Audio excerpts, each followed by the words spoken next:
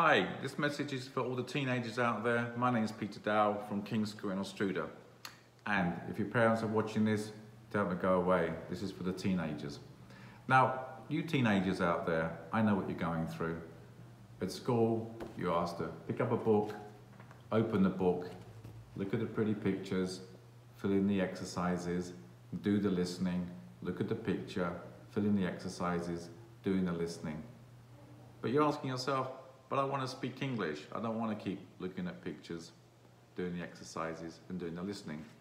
So over the years, I noticed an increase in the number of teenagers that come to me for learning the language. Now, the reason they come to me is because I am a fully trained Callan Method teacher. I learnt in London and I've been using it for the last 20 odd years. And so I'm pretty good at what I do. In fact, I'm very good at what I do. Now, what I do is I break down barriers. That means that people that come to me who are scared to speak, shy to speak, or literally have a barrier or a block. My job is to get rid of that block, is to give them confidence to speak. And I do that by using a very structured method called the Callan Method. Now, you might be asking me, teenagers, what is this wonderful method that's going to help me to speak? Well, the funny thing is, I get people that come to me who are very shy. And the Callan Method is great for breaking barriers because you don't have a choice. In my lessons, you have to speak. But it isn't just speaking anything, it's actually speaking on a structured script. For example, this is book 5, and the first word on here is chat. So what happens is, I have my students in the group, and I just say, okay, everybody, repeat the word chat. And then I say, repeat online, because that's the second word in the book. So the students can have the book open just to see the word if they want to, or if they prefer, they can close the book. And then I give some examples of the words. For example, I say, I prefer chatting with my friends online rather than on the phone because it's easier for me. Now, what happens is then, I will ask a student, for example, I will say, Agnieszka, do you prefer chatting with your friends online or on the phone? And Agnieszka will say, oh, I prefer chatting with my friends online. And I might say, why? And say, well, because I don't have time to talk on the phone. So straight away, the students are speaking. Now, the beauty of this method is that everything is written in the books. There's no pretty pictures. There's no grammar exercises. It's just learning to speak, speak, and speak. And then what we do is, at the end of the lessons, we always repeat and repeat and repeat. So the students very quickly get used to the type of questions they will be asked, they get used to my accent, and they're also in a group with other teenagers who may also be suffering from this shyness or this barrier. The students that are more confident and can speak will motivate the others to want to speak as well. But the one thing in my group is there is no pressure. I am speaking all the time with the students. For example, the question, do you prefer chatting with your friends on the phone or online? What I do is I repeat the question twice and then I start the student off. For example, I would say, do you prefer chatting with your friends on the phone or online? Agnieszka, I prefer chatting with my friends. And then she'll say, oh, on the phone. Why, Agnieszka? Well, because I like to hear their voice. And then on to the next question, which is, how often do you go online to look at your email? And I would say, for example, David, and he will say, oh, and I'm speaking. I'll say, I go online every day, every week, every month to look at my email. So the student has no choice, but they have to speak. And so we go through the book. We do lesson by lesson. But what we do is we actually repeat the lessons the next time. So for example, if on Monday I have taught lesson number 61, on Wednesday I go back to 61, but the books will be closed and we do the same questions again. So you're repeating, repeating and repeating. This boosts the confidence of the students because there's no surprises and no shocks. And what I do is I take the lesson at a speed that suits them. Now, a lot of people ask me about grammar. Does the Callan Method teach grammar? Yes, it certainly does teach grammar, of course. But the grammar is not the most important part of learning a language. The most important part is to be able to speak use new words, and have good pronunciation. So for example, in lesson 66, it says, and I will say to the students, okay, please repeat past continuous, and they will all repeat past continuous. And I will say, please repeat, I was speaking, and the students will repeat, I was speaking. And then I will introduce. We use the present continuous for an action that is in progress now. For example, I am speaking English now. In my lessons, I use actions so that people can actually see some kind of action to remember what I'm saying.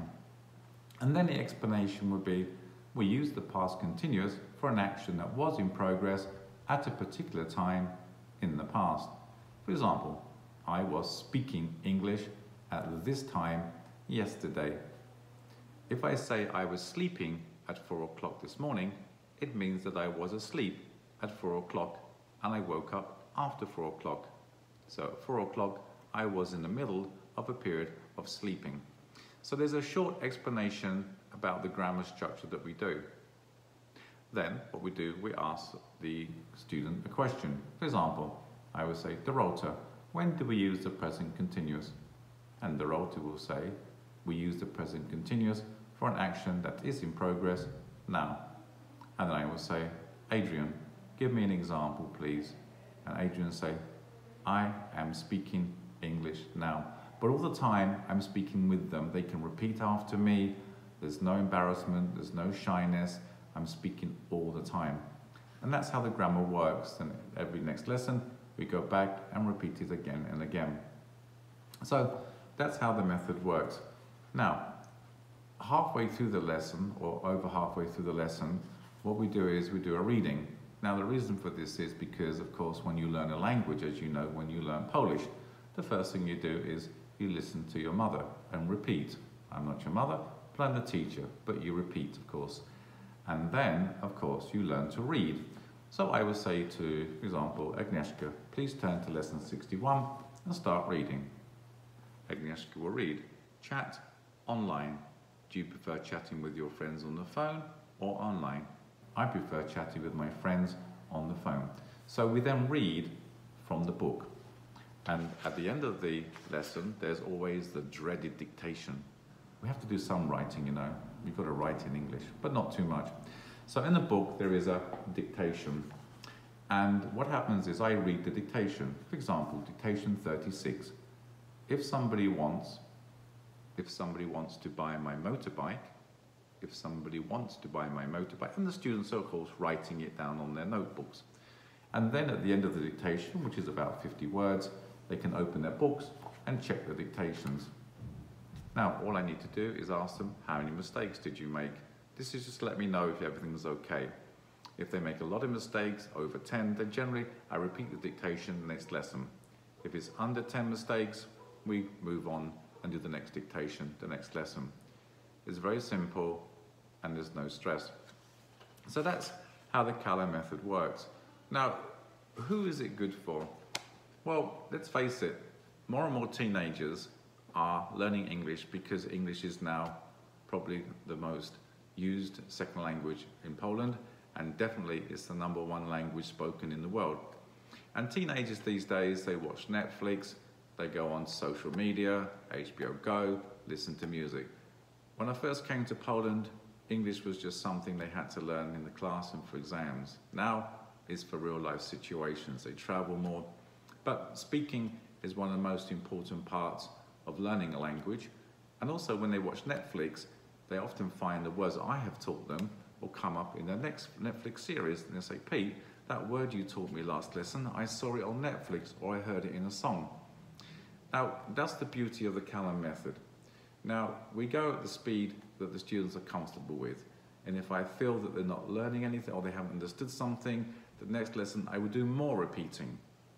If I think they learn everything and they understand everything, then we move forward. I've been doing this for over 20 years, so I know how students are doing. I can tell by the answers and the way they look at me, how they are progressing.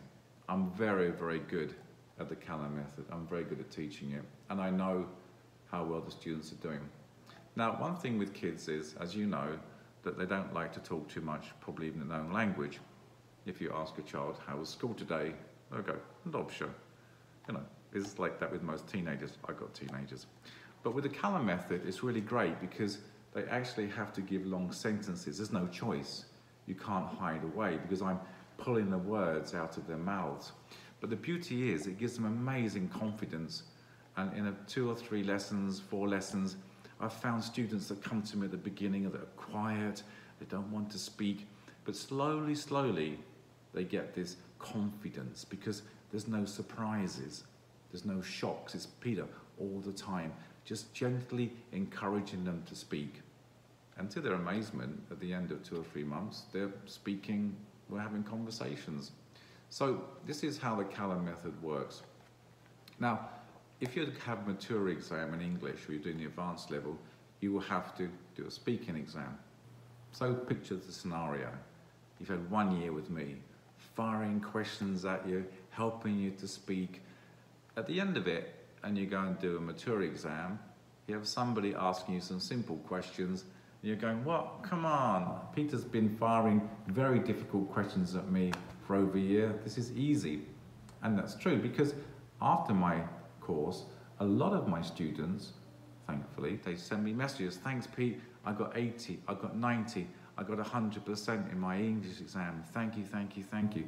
And that's what encouraged me to teach more teenagers. And the more I taught them, the more the word spread, the more came to my groups. Now, I love what I do, and I love seeing the success of teenagers. They are the future of this country. And my heart is in what I'm doing. And I do everything I can to help them. Now, one of the words that people don't like to hear are homework. Yeah, teenagers hate that word. Homework in my lessons are simply, if you have time, it's good for the teenagers just to prepare for the next lesson. Just learn the key words. They can translate them if they want to. At the back of the book, you have the Polish vocabulary with the English words with the Polish vocabulary. It's very simple. So if they could spend just 10 minutes just writing down or translating the key words that they don't know, it helps them during the lesson. During the first time that we teach, they can have the books open if they want to. Some choose to, some choose not to. But what they cannot do, they cannot read the answers to me. They must look at me. And if they don't, I always say, "Agnieszka, look at me when you're speaking." The book's there to help them. They can look down, look up at me, just to be more confident. But all the time, I'm there to help them. Another thing I do, I correct by imitation. And how I do that is, for example, the word threw. For example, what would happen if I threw a stone at the window? As you see, I'm using an action, so they see that action with the word to throw. And I say to Dorota, what would happen if I threw a stone at the window? And Dorota might say, if you threw a stone at the window, and I said, Dorota, not threw, that's telling her her mistake, is threw. Please repeat, threw. If I threw a stone at the window. And then Dorota would say, if I threw a stone at the window would break. Now, English pronunciation can be quite difficult, I know, particularly the TH sound, the th. It's a bit like me speaking Polish with ch, and ch. It's very difficult, but after a lot of practice, you'll be surprised. Very soon that tongue comes down and they're able to pronounce the words perfectly. Now, obviously, at the end of the course, a lot of them will have my accent, which I'm very proud of. So the Callan Method is perfect for speaking, a bit of a dictation, obviously listening, because they're always English in the room. I'm speaking non-stop, and they hear the answers from the other kids. And the homework, apart from checking the book, is obviously watch Netflix, tell me what you're watching, what do you think of it, and HBO Go, listen to music. So all you teenagers out there, if you are a bit tired of doing the traditional sit down, fill in the gaps, look at the pretty pictures, and you want something different, and you want something that will help you to speak, I do recommend the Callan Method. Now, come and see me, don't bite, I'm very calm, and I will help you decide which group to go into. Now, whatever group you go into, we have a couple of teenage groups, you'll be with other kids your age, and probably you will know them from your school. Because over the years, I have got more and more teenagers coming to me to help them to speak. And like I said, I'm really good at what I do. So come and see me, come and talk to me. I'll show you the books. I'll show you how it works. You don't have to have a conversation with me. You can just nod your head. You can go yes, no. But, you know, but what surprises me also is at the end of every book, there's a little test. And even the quietest students that come to me, who very rarely say too much, but they go through the method and they learn. When I give them a test, they get 70, 80%. We should never underestimate what kids have in their heads. Sometimes it's a lot more than we really know. So, this is for all you teenagers out there. Come and see Peter. Come and talk to me. Come to my groups. If you don't like it, you don't pay. You don't stay, you don't pay. So this is the Callan Method, perfect for all you students out there, all you teenagers who watch Netflix, listen to music, HBO Go, travel, have to do exams, and you want to speak. It's perfect for you. You know where to find me, Shahodnis Derry at King's School of English. I'm waiting for you. You can messenger me if you want to. A lot of you are on my Facebook. Send me a message. Come and see me. Like I say, I don't bite. And I'll show you what to do. And in the first lesson, we go very slowly, very carefully. We take it at your speed. I don't want to frighten you. I don't want to shock you. So, whatever you're doing, enjoy your day. I hope you liked the video.